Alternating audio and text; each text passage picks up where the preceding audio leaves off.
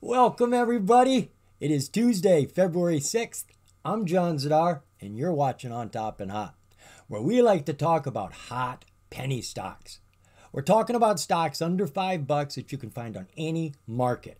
Now, of course, we're looking for those that have potential to make us money. Where do we find those? Well, I like to find a hot chart first. When I find a chart that has heat, then I go looking for a hot piece of information through the press releases or the filings. When I get a hot piece of news and match it to my hot chart, I've got myself a hot penny stock. And these are the sort of stocks I like to share with you. And I got one for you right now. This is WorkSport, ticker WKSP. Had a good day. She exploded in volume today because she had a hot piece of news come out. They just did their unaudited financials and they gave us a peekaboo. And to say they were good would be an understatement. They were great. So WorkSport finished the day at $1.26 and just a little over 1.5% gains. She is on the NASDAQ, which comes with benefits. You don't have to pay to get in and pay to get out like you do on the OTC. Plus, you get to trade this pre-market, aftermarket. You never get to do that on the OTC. And let's face it, you're playing in a better playground. The major exchanges have a lot more money and a lot more volume than the OTC. So as I said, these hot penny stocks on the major exchanges, they come with benefits. So what is WorkSport all about? Well, we've got a nice description down here if you want to read all that, but I think the website does it a little bit better for us. So we've jumped on over here to the company's website, worksport.com. And they show us their products. Their primary product are these bed covers for pickup trucks. And they've got a variety of styles. They've got the tri-fold soft cover, the tri-fold hard cover, and then they've got the tri-fold solar cover, which is a great concept here. You're gathering energy as you're driving anywhere and everywhere. But of course, if you're doing that, you got to have somewhere to put that power. So the company does sell their own power bank. Now, if you think about it, you could take this solar-powered bed cover and put it on an electric pickup and most likely be able to charge that truck while it was actually driving. Great concept, right? Well, I'm not the only one who thought about it. The company's actually working on that right now. The other division that the company's got, and I haven't got a picture for it here, is their heat pump. We're talking about heating and cooling your home. We used to have heat pumps here decades ago in Michigan. They would use geothermal heat pumps. They would put a rod down in the ground, maybe 8 feet, that's all, and the ground is a constant 56 degrees all year long. So when it was wintertime and 10 degrees here, the difference between 10 degrees and 56 could be used to heat the house. And when it was 90 degrees outside, the difference between 90 in the ground could be used to cool the house. They seemed efficient to me, but I haven't seen them in a very long time. Now, I don't know a lot about their heat pump. I don't know if they're using the earth, water, or air. You can use any of those. I do know that they put it through a rigorous test and it passed with flying colors. There seems to be a market for it, and they are now creating a supply chain for that. So what was the relative volume around the company today? Jumped about 11 times, going from about 72,000 shares up to 887,000 shares today. Share structure for WorkSport, not bad. Outstanding share count is under 20 million. I don't know what the float is, but if it was 20 million, I'd be happy. It could be up to this, but it could be considerably less as well.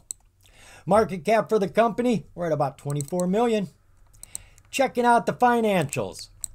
Now this is where the game is being played. Looking at the last 4 years, it doesn't look very inspiring. 4 years ago, she was at roughly $2 million. We know that's millions because they tell us that we've got to add 3 zeros to any of the numbers on these charts. Well, over the last 4 years, she's been falling. And in 2022, she hit a low of $116,000. Thankfully, getting to take home $59,000 in profit. Now let's look at her quarterlies. Completely different. Over a year ago, we had our low of $18,000. 1 year ago, we were at $39,000. Now, at the end of September 2023, we were at $458,000, and she got to keep $89,000. Now, they came out with news for their fourth quarter reports. So let's take a look at that news. Now remember, they just did $458,000 in the last quarter. This quarter, they are reporting $840,000. So that's virtually double the last quarter. But look at the year over year. I just showed it to you. It was 39,000. And we are at 840. That is over a 2,000% increase.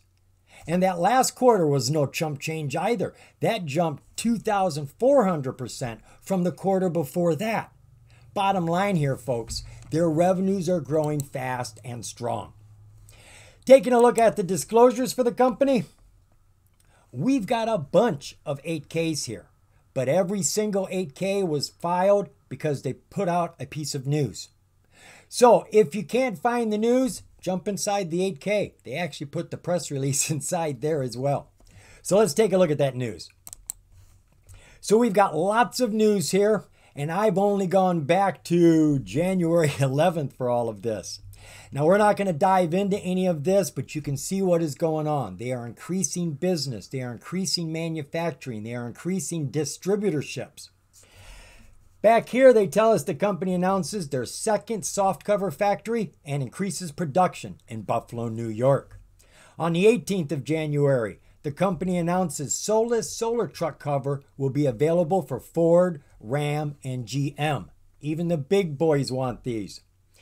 On the 24th of January, the company unveils AL3 Pro Hard Folding Tonneau cover, a game changer in pickup truck accessories. I have no clue why this one's so special, so there's a little bit of due diligence for you. On the 29th of January, the company announces expansion of business-to-business dealer network and upcoming availability on Amazon, eBay, and Walmart marketplaces. I did dive into this one. They're making a deal so that they can now distribute their products into Canada as well. That's opening up a huge door of business. The very last day of January, the company's subsidiary, Terravis Energy, starts to build the heat pump supply chain. It is hot, or is it cold? I guess it depends on what season it is. And then the very last piece of news, company reporting 2,000% increase in their Q4 revenues compared to 2023. Hot, folks. That is a huge jump, doubling from last quarter, 2,000% increase year over year. And it's the second quarterly report to do over 2,000% increase. That sounds hot to me. And the chart looks hot to me as well. Let's go take a look at it. So let's chart WorkSport on my free trading platform, Thinkorswim, also known as TOS. So we're looking at WKSP on a 6-month, 4-hour view. And the bubbles we got here are 52-week highs and 52-week lows.